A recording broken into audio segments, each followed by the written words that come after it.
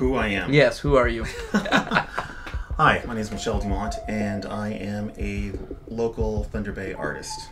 I grew up on the north shores of Lake Superior in Nippigan, Red Rock.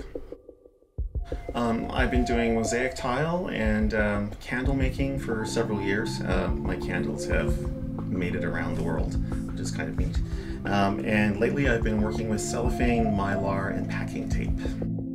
I discovered this relatively new material, which was packing tape. There was a sort of Pinterest post on Facebook that showed just simply a packing tape form with light passing through it to make a ghost for Halloween. I did some research on YouTube. There was a university arts group somewhere in the States, and they've done a few full body forms taping up people.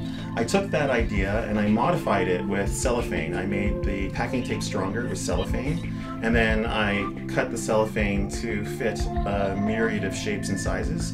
I put it on people and used them as molds, and I've also used them on mannequins. And then I did it a step further because it's working with such a thin, cellophane plastic, and and of course packing tape is transparent, so it makes this a glowing effect, which is pretty amazing.